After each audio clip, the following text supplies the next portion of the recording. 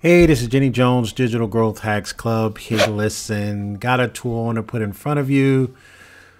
It's called Keyword Search. If it is your first time to this channel, please go ahead and like and subscribe. I'm always trying to find different tools, different hacks that try to help you increase your bottom line.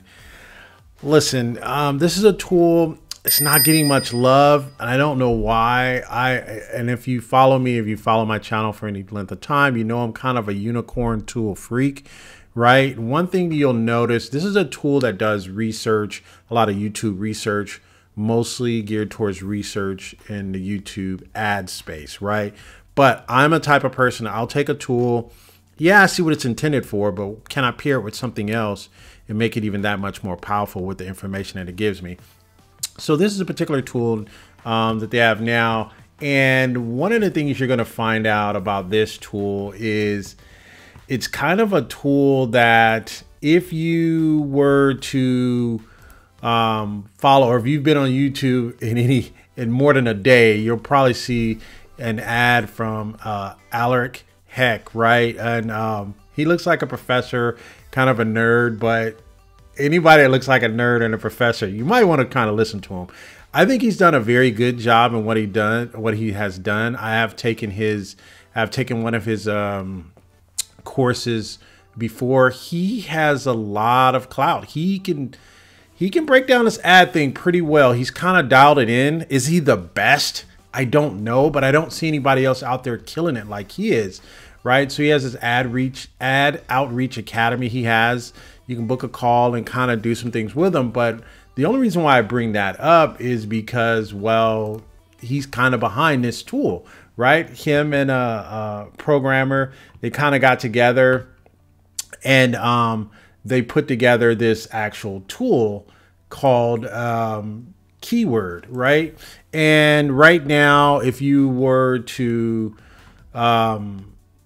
take a look at it, right now it is available on AppSumo in their lifetime deal, and it's not that expensive for you to take a look at it.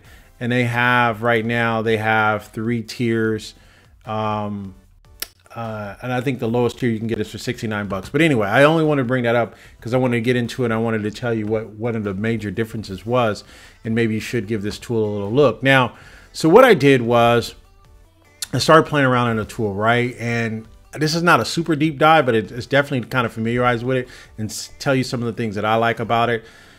What you do is when it first loads up, you come into your dashboard. I've just doing some different searches here already. One thing I like about this, I do use other tools, right? I do use your BytePlay, I do use your vidIQ, I do use TubeBuddy because I'm a YouTube guy and I kind of want to get an edge. One of the things I do want to share with you is all of these software companies have access to the same API. YouTube releases their API and it says, hey, this is our API. You can utilize, you can tap into some of these tools and some of these research tools that we have. They're giving you the same research tools that you actually would find on your own YouTube channel, right? And so only thing is, these are software developers that's tapped into, you know, your vidIQ, your TubeBuddies. They've just tapped into the API and just figured out how to display that information to us. So no one has that information that we can't get or dig or go through and get on our own. So let's get that clear. But if you're going to make this information available to me and make it available to me in a user-friendly format, then I need to take a look at that. Right. And so we already talked about the first screen you load into is, I think we talked about, is the dashboard. And the dashboard is only giving you, gosh, either this is running slow or my system's running slow. I am running like 15 different tabs open. So that could be it. I don't know. I haven't tested out the speed yet, but I know it is pulling a lot of data on the back end. I think it could be a little bit faster though. All right, and so what I did, it gives you the recent searches. Let's go to hair care. Let's go back to it. When I click on this, it's going to take me automatically to this screen. So if I go back to my recent searches, I go back to hair, and you notice it took me to the search that I was going to get ready to do already. So what it's doing is it's going in, and I'm just putting in hair care, right? I'm just trying to figure out what else is going on. And again, this is all on the system now because I've already pulled it. One of the things I like about what it does is it gives me a trend, right? It gives me a trend line on what's going on with the hair care. I did a better trend, and I want you to see the trend that I did. I did a trend with AppSumo, right? And I'm going to pull that up so you can take a look at it. But it does give you a trend. So this is a visual, right? You, in your own individual YouTube channel, you're not going to see these different trends.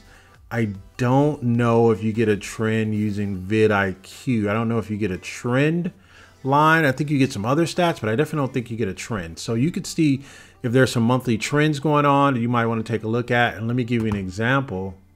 And this is a drop down here. I think maybe they're going to probably add maybe a Google or something like that. It would probably only logically be Google. But so let me show you how powerful. And then so what it gives you is it gives you hair care, but it also gives you related searches in that. Now, can you get this from your vidIQs and everybody else? Yeah, you can, right? But can you get find video placement? Can you get ads for this keyword? Can you find similar keywords? You can, but can you get ads for this keyword? Can't get that, right? And so, and then you can just go here and just the YouTube search. This basically places the word hair care into your search, YouTube search, and it just brings you there. I'm not going to go through that. I don't need to do that. It has your related keywords and so on and so forth. Same thing here. These are just shortcuts here. All right, so let me show you. This is funny. Let me show you. Let's go AppSumo here, and let's do a search on that. And I just want to show you something. This is kind of funny. It's something that I noticed, and I wonder if anybody else noticed. But again, I'm always going to look for tools that I can mix and match with other tools. I picked up this tool. I like it. I'm a fan of Mr. Herrick's. But look at this trend. I just wanted people to see this trend. Is this the one that I wanted you to see? No, this is not the one I want. What I wanted you to see was this trend of the AppSumo lifetime deal. There's a trend, and it looks like it's a quarterly trend, like every 3 months. And if you follow AppSumo for any length of time, you know either they're running quarterly sprints or they're running quarterly goals, which I don't know what other company would not do that, but they're trying to reach these quarterly benchmarks. So you'll notice that they'll have an uptick every quarter or every, whether it's the Black Friday, whether it's AppSumo Day, but they're running big major events in every one of their quarters. And this is just a trend when you see the AppSumo lifetime deal trend, and it runs in its trends almost every 3 months. So this is just, I just thought that was pretty interesting. But if you're a researcher, if you're a numbers freak like myself, you kind of have a tendency to get into these types of things and see what's going on. So this is a trend for just AppSumo, period. So I'm letting you know that I like the fact that they give you trends. I like the fact that they give you similar keywords, right? They give you different, and they give you trends on them as well, right? And so I think that's good. All right, so here we go here. So we got that. The big $1 million surprise. Actually, let's go back because I want to give you one other sample of what I did. And I think let's go back. That was what I wanted to show you. Just put in hair care because for one, I don't have any hair. And for two, just wanted to show you what the power of the search would do, right? And so if we go back to hair care, again, look at hair care here, right? And so what you can see is this is hair care. This is a trend of the word volume hair care. What I wanted to show you was when we go to videos for hair care, you're going to see something different. And I wanted to run it against another tool and tell you what we think of that. So let's go here to Ad Spy, which is this is if you get a tier 3, you get the Ad Spy. Now the Ad Spy is not a lot of tools can do Ad Spy. First of all, let's just put it like this. there's not a lot of cloud-based tools, right? You can name on one hand, one hand of cloud-based research, YouTube research tools. There's a lot of plugins, but there's not a lot of SaaS tools. So this particular tool here, it is called AdSpy. And what they do is they kind of give you what kind of ads are running. So let me give you an example, right? Let's go here. Let's go Shopify. And this is if you want to start running ads, where are you going to land? What's going to go on? They're giving you all the ads that Shopify is running. They're telling you right here. They could show you the actual ad, right? And so this, if you use this on a small level, no way we would be trying to go against Shopify. No way. It's a 5 million pound gorilla, right?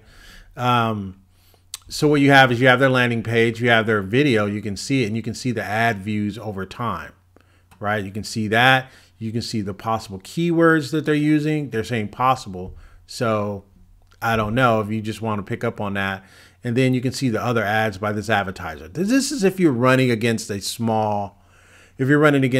you can use this if you're running against someone small, but this definitely works if you're running against someone as large as a Shopify and where to compete, right? And so I used Shopify there, but I wanted to use someone smaller so you can get an idea. So there's one, let's just pull it up, just regular. So this is just regular advertisers that are advertising on here. And here's one that I saw, this particular, oh, that's right, that he removed this video, but let's go and let's see this particular. So this is a small guy. I think he runs his insurance agency, and I think he does insurance, and he does, collision or auto insurance or something like that. This was just up yesterday. I don't know what happened with that. But this guy runs these ads, and it's like, if you're looking for a new car, engine, automobile, he runs these ads he's running here. And this is a better look at one of his running ads. And this is a small, again, maybe a local advertiser, right? But this is the strength of his ad. You can actually see it right here, right? And when you come here, you can take a look at it. So this is a very good, I think the spy tool, I think if you're going to get this tool, I would get the tier 3, which has the spy tool included. The tier 3 is 209. Tier 2 is 139. It gives you more pools. But the tier 3 is 209. It adds this ad spy, right? And so I just wanted to let you know what you can do with the ad spy, right? And so then you have your videos here, right? And so what the videos do, it tells you, let's see here. Takes a little while to load. That may be my system. I haven't truly tested this out yet. But if I want my video placement and want to see where my video is going to place, right? And I think that was what I wanted to show you was. So if I'm coming out with a video, this is what I wanted to show you right here. If I'm coming out with a video on hair care, and I was like, hey, I got a hair care channel. I want to come out with my video on hair care. It's going to tell you which video is ranking #1. I would love to see more stats in this, because I think if I combine this with a vidIQ or a TubeBuddy, I can probably get a little bit more. But this is definitely something they put in here. But when I look at this hair care and I look at this video for views, this is ranking #1, right? It's not for views, but it's still ranking #1. So when you come here, when I look here and I put the same thing in for, say, a bite play, I get the SERP, right? I get to go to the video. I get to see the video description here, right? I get to see this video description, right? I get to see the tags that they're using, right? This is all the things that I would love to see in this tool. But one of the things that when you're doing cross research, there's one of the top channels. These are the top channels. I think I ran across, I think, Audrey Victoria, 3.9 million, right? That's who this person is right here. I think when we click here, I think that's who that is. It's Audrey Victoria, right? And so what you have here is you can do some little research here when you take that tool and you combine it with this tool. I like what they're doing. I like where they're headed. I do like that. And so you can see that. You can see what's trending here. You can see who has the most views. Again, I'm going to mix my tools. I'll mix and match that and do my own research, then figure out what type of video tools that's trending for me. The next thing we have is channels, right? And this does a YouTube channel search, right? I'm not going to get into that. One of the last things I wanted to, and collections is just some of the things that you save there, right? So I want to get, actually, let me just put in hair care so you can see what happens since we're here. So nobody else comes back and says, Jenny, you were just there. You just didn't show it. So I'm going to show you, I'm searching hair care, a YouTube channel search. Those are videos. These are channels. Ranked number one for these videos, Jessica Clemens, whoever that is. These are the thumbnails. I think this Brad Mondo. I think does he come up here? Yes, he comes up here on BytePlay. So again, you have to use your tools and what they give you and the strengths that they give you. All right, so we'll go back. Yeah, so this guy, I guess he's a pretty good YouTuber. I've seen he's ranked number 2 in videos. That's pretty good, right? And so you got to see what he's doing, right? And it gives you the channel keywords and it gives you the channel. You can sort by the channel topics as well. So one last thing I want to do in collections is just the things that I've saved. I've hit the star and save next to this, save to that. So that's what that is. The next thing you're going to get is audiences. Again, you have to be someone that's either one going to get into YouTube advertising or you're not. This is one of the things, and I think Alex borrows from his side of the research. He's saying, listen, these are the types of ads you should run and where you should run them. Depends on what it is, where he's found the most success. Depends on what type of ads you want to run. So let's stay with our same theme. Let's stay with hair care. And what he's saying is you should run them underneath when you're doing your ads, because you'll notice if you're running YouTube ads, they ask you a lot of demographics. And what they're saying is if you're going to run, this is your topics, you should be beauty and fitness, hair care.